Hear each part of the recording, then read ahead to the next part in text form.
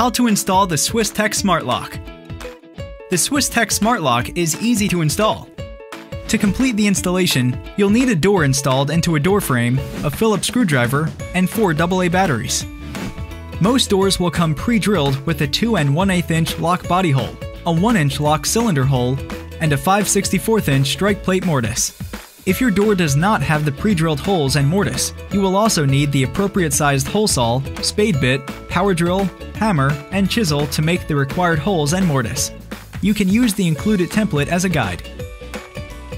Start by unboxing all of the Swiss+Tech Smart Lock components and referring to the included installation guide. Before beginning the installation, be sure if you have a doorknob installed that it's set to the unlocked position to avoid locking yourself out during the installation process. Step 1.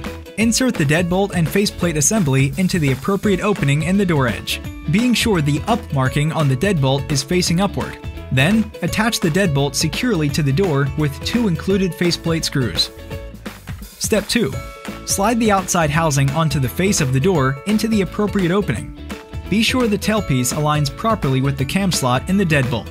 Next, slide the mounting plate onto the inside of the door, feeding the tailpiece and wiring harness through the appropriate openings. Attach it securely to the exterior housing with the 2 long screws. Use the key to make sure the lock is operating smoothly. Step 3. Determine if your door is left or right-handed by identifying which side the hinges are on when the door is swung inward. Then, adjust the left or right switch on the interior housing as needed. For left-handed doors, the thumb turn should be horizontal when the deadbolt is extended.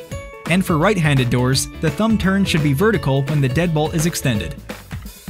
Step 4. With the battery cover removed, bring the interior housing near the assembly and attach the wiring harness. Feed the wiring harness through the slot into the body of the assembly.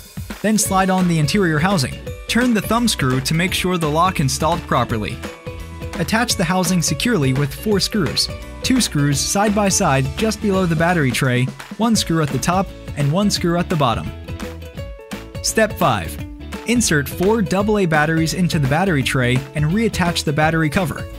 Attach the strike plate and dust box to the door frame with the included screws. Use the key to test functionality, and adjust as needed to ensure the door opens and closes smoothly. Also, check that the lock itself easily locks and unlocks using the thumb turn when the door is closed. You have now successfully installed the Swiss+Tech Smart Lock. Refer to the setup guide for further instructions on pin code and fingerprint configuration.